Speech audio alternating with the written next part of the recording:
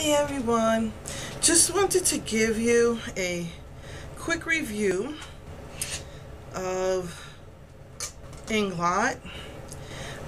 These are so soft and they are pigmented, but they seriously do need a base. Uh, you can see this is my 20 palette. They have 40 palettes now, but I think they're pre-filled, I'm not sure. The bad thing is, I don't know, there's really not no space to put the number on it, and I made a mess of my back by putting numbers, and then sometimes I'm not happy and I change the colors around. This is my smoky, I call it my smoky palette. It's got the blacks, the silvers, the taupes, the whites, the grays, and then I got some blues. This was the gift, this one right here, oh right here. This one was the gift. These were like blue violets, and then I just wanted a navy blue and a light blue. So yeah, I really love the softness. It does have some fallout, but if you like don't really mash it in there, just kind of swirl it a little and pat it, it's not that bad. They are kind of soft, so it does have it does flake a lot, you know, like the NYX palettes, the NYX eyeshadows. The colors are pretty pigmented. Some need a base, some do not. Base definitely makes it pop more. I only got the shimmery ones, the ones with glitters and pearls. They have ones called Shines, AMC, Advanced Makeup Component, I think, which has double, supposedly, like the most sparkle or something. They have double sparkle. So those are basically, I get the ones with like the pearl and the shimmery glitters in them. So yeah, I've got every purple, every taupe. I bought it all, plus rainbow colors and, you know, some other stuff. Blues and greens. I'm really into blues and greens, and I'm gonna show you the newest ones I got. I've been putting in smaller orders because of my financial problems, as I said. But next month I want to put in one large order, and that's it. I'll have all the colors I want. But yeah, I like these. That's why I keep using these for my looks lately. The only bad thing is, you notice all the dings in them. Taking these things out, I don't like how this looks. Let me change this around. Taking these things out is just horrific. They said that if you do this, it's sticking to the bow. It's sticking to my little hairpin. If you take the magnet that's on the ends right here and you do this, it's supposed to come out. See? But that worked for me twice in the 100 times I tried it. This one just came out now. But if I try to do another one, it won't work. Let me try another one. See? I'm trying. They say you just do this and it pops right out. Just put it on the magnet and see that. The only one it ever works with is this one corner right here. It's the only time it works for me. If I try doing this any other time, it does not come out. So getting these out are a pain in the butt. Encore said to buy like a huge magnet, a really strong magnet from Michaels, and they pop right out like that. I haven't done that, and I've been using a razor, but if you don't do it right, and one of them is so discombobulated that I can't even get it out anymore. But I'm just like, I keep looking and saying, I don't know. I'm trying to get it like in a perfect sequence of color, and I just, for some reason, it's just not working for me. But yeah, you know, I really like the softness of it. The taking it out is a pain. The 41 that they're doing now, many people are saying is too heavy, but some people like that. And I think they will be allowing you to put all your colors in that, but that one's going to be something like over $100. If you go to IMAX or one of those makeup shows, you'll get it for a huge discount. But yeah, I mean, I like them. They're soft. They feel so silky. They're so pretty.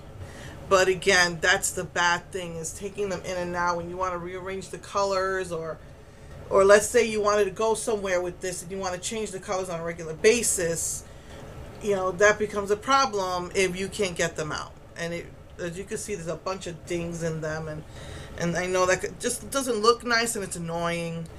But yeah, that's the only bad thing about it. But other than that, oh my goodness, let me see. I'm just gonna, I don't know if the light or the camera picks up on that sparkle on that. All that sparkle. That one's a glitter.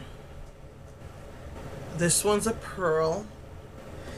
Let me try. Some have like double glitter. This one, I think, is a double glitter. It looks blue in the pop, but when you put it on, the sparkles look purple. And you really need a base for that one to show on your eyes. I love this one. These are like a taupe with like a purple undertone. The ones that I swatched were,